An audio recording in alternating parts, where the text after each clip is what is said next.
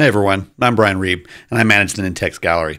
It's a great resource of pre-built process maps, workflows, connectors, plugins, and tools that can kickstart your next project within all the systems inside the Nintex automation platform. Today I'm going to quickly show how to use the gallery to import or install a template into your system.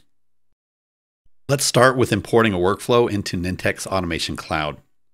First, navigate to gallery.nintex.com in your browser. Next, navigate to the Workflows section and pick a workflow. So let's choose the purchase order request.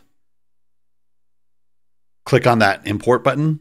We'll need to provide the name of our tenant and validate it. This will be different for everybody as it's based on the URL you use to access Automation Cloud. After verifying, we'll click Import, and it'll take us directly to our instance of Automation Cloud. I'm already logged in on another tab, so you might need to log in first, but it should take you right in there. Once there, the gallery populates the workflow key and pre-populates the name. You can change it before you import it. And then you'll click the import button. That's it. The workflow is now in your Nintex Automation Cloud instance.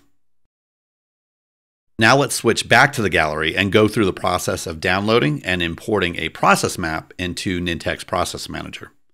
By the way, these next steps are extremely similar to what you'd be doing if you want to download an automation template or a bot flow into Nintex K2 or Nintex RPA.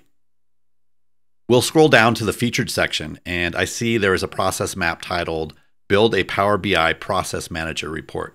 Let's grab that one. Click the download button and save the file to your computer. Make sure to unzip the source. It will create an XML file. When done, switch over to Nintex Process Manager.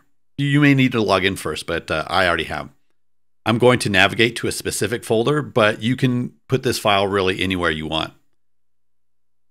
Click on the gear icon in the upper right and choose Import Export, and then choose Import from XML.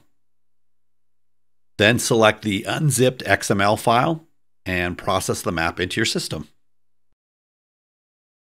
I hope you found this video helpful, and I encourage you to explore the Nintex Gallery at gallery.nintex.com and see all the cool templates we have in there that can help kickstart your project.